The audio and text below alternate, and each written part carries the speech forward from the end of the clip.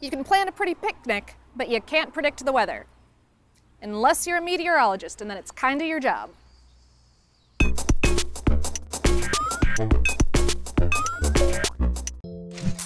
The whims of the weather have determined the fate of everything from vital crops to conquering armies, so it's no surprise that weather superstitions abound.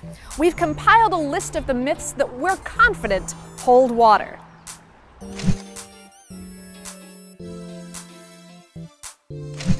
There's a saying that goes, red sky in morning, sailors take warning, red sky at night, sailors delight. Old European wisdom says that a red sunrise promises storms, while a red sunset means smooth sailing, or walking, or whatever. And it checks out at certain latitudes.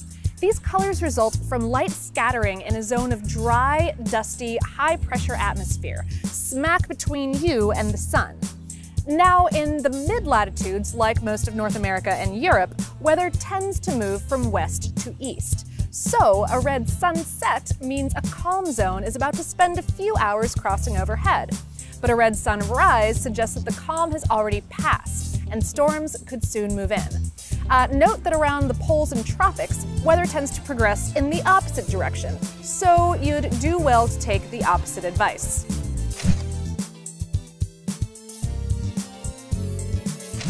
You may have heard ring around the moon, rain real soon, or when a halo rings the moon or sun, rain's approaching on the run.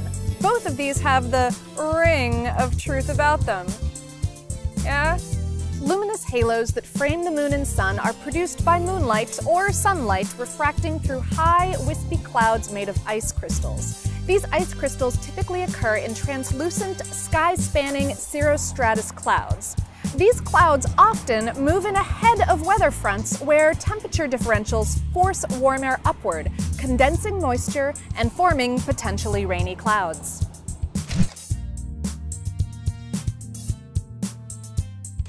Animal behavior has inspired a whole herd of weather superstitions. One claims that cows lie down when rain is coming. Now, cows lie down for a variety of reasons, but this one might have a leg to stand on. Who wrote this? Due to body heat. Cows stand more often when they're overheating, so a seated shorthorn could arguably imply cooling weather, aka a storm a-brewing.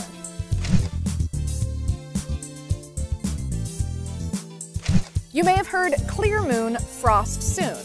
Clear nights do often mean cold weather's coming. That's because, as far as the planet's concerned, a cloudless sky is like a bed without blankets.